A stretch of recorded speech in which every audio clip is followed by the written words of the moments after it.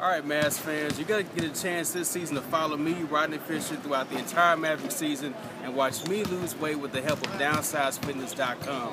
Make sure you check them out at downsizefitness.com, 469-206-3756. They've got 2 locations in the DFW area, one by the Galleria Mall in Dallas and also in Hurst. So check them out, Downsize Fitness, 469-206-3756. Let's go to the Mavs action.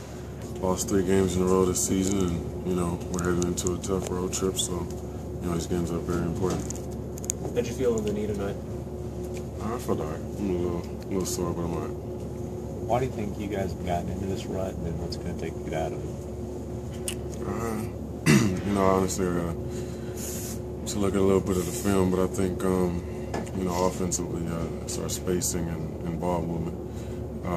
Defensively, we're hugging up too much, and not presenting ourselves, for help, which is causing too many lanes and gaps. Were you expecting to make a good run at them in the second half, and were you surprised that you weren't able to? Yeah, because I thought we started the game off with the right energy. I thought we came out to play, and then, we turned the ball over and gave them so many easy buckets that, made it tough.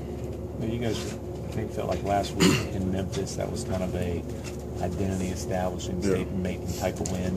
Is that gone now? No, you can't say that because we know that we can play that style of basketball, and the thing is, we just got to be more consistent with it. It's tough having nights like tonight, and a night we had against the Bulls as well here at home.